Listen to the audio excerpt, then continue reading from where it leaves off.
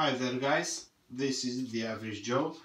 As you can see, I've brought a whiteboard today with me because I want to start a small series of videos about engineering, what you need when you want to build a house, and I want you to understand what is in the mind of the engineer. This video came to be because one of my best friends wants to build a house. He's in the process of building a house, and he ended up on the hand of some very shady contractors that was saying to him that he doesn't need anything, he only needs the property lines to be drawn in order for him to build the property. And now he realized he's making a mistake mid-construction. He realized he needed permits, he realized he needed plenty of things, and right now this might be bad for him, and I really wouldn't want you guys to make the same mistakes. So for the first topic, we're going to talk about why you need a land survey even before you start your project. Why does your structural engineer and your architect ask you for a land survey even before everything starts? Before I start explaining to you what you will find from a land survey and what you can get out of it, and why the architect and the structural engineer need it, please subscribe to the channel, give a like to the video, and I'm going to start in just a second. So guys, the question that was put by the shady contractor was, why do I need a land survey before we even start discussing a project? Before either I as a structural engineer or the architect can make a proposition. Okay?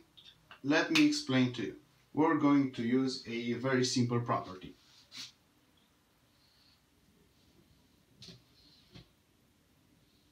Let's say you have a property with this shape. You have the property boundaries, and when your property boundaries were set, you had to get a land surveyor, and he actually marked these points. Okay, I'm going to use another color.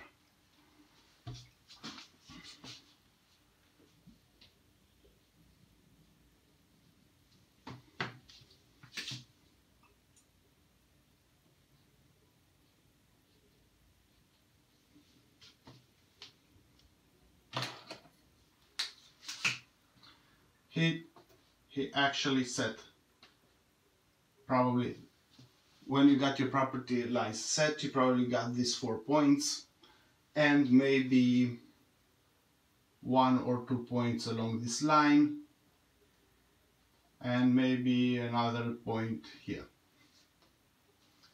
Now, one thing you have to know is we work in both 2 dimensions, X and Y, and 3 dimensions.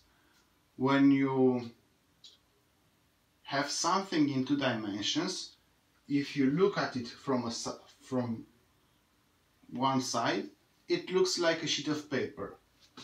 Usually the property line points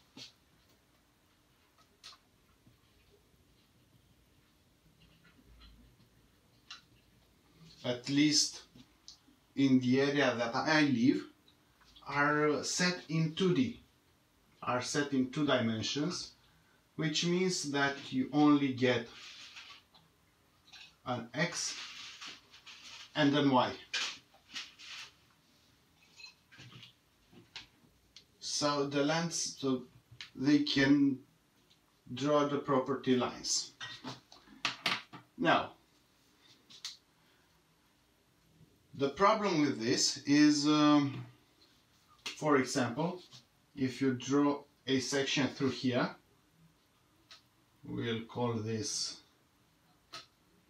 section 1, 1.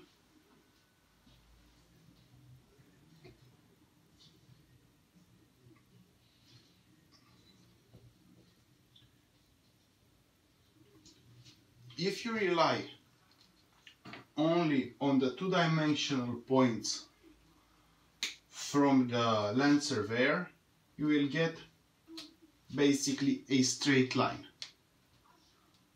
No information about how your terrain looks. In reality,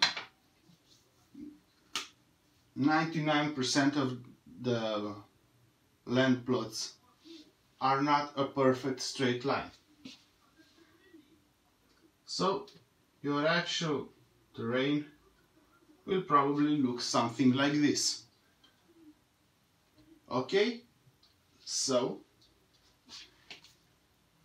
the problem is that with only the property line points, you do not know the exact shape of the terrain. This is why, at least in the area where you want to build, on the plot area where you want to build, if not on the whole plot, you need a detailed survey. This detailed survey will bring up a mesh of points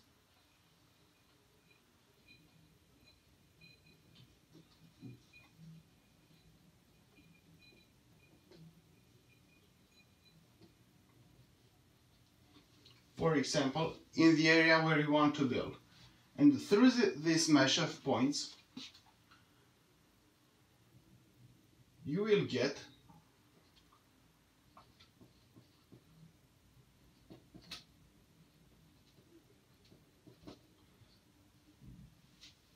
three-dimensional points, which means that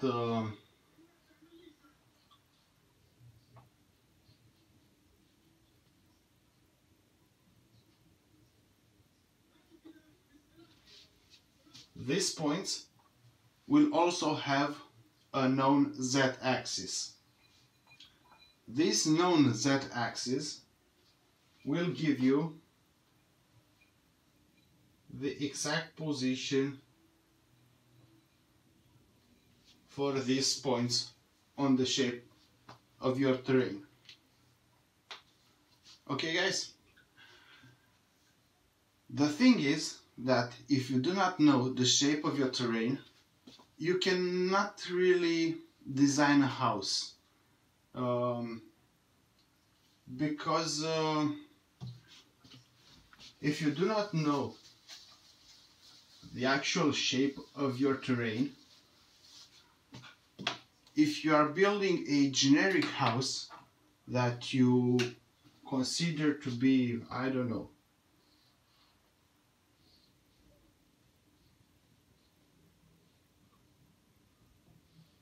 this generic house, and you consider this to be the terrain level, and you do not have a survey,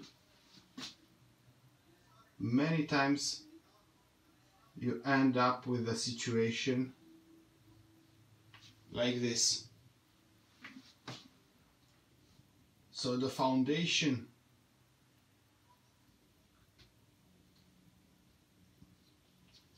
if you've set the foundation like this, your house will tilt. It cannot be built. It can be built by the ear, but you will probably get into some costs that are off the chart, especially trying to remedy all the stupid things that a shady contractor did. So the first thing you need when you want to go to an architect or an engineer is the land survey, the detailed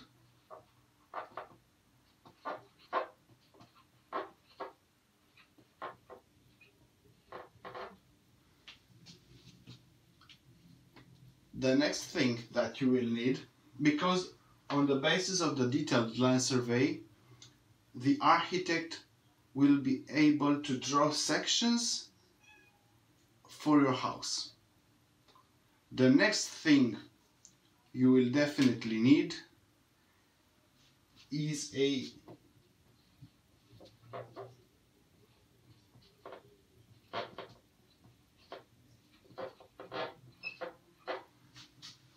geotechnical study. But about this we're going to talk in the next video. Hope you like this video, guys. Please understand, architects and structural engineers are not here just to ask a lot of money from you and ask a lot of papers from you. They are here to help you solve your problems, and most of the time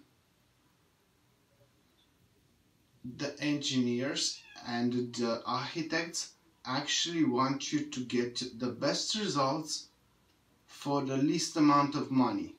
It's not about skimming you, for the most part. I know there are cases that are not like this, but in my case, whenever I have a client, I try to find the best solution for him, both as a financial solution and a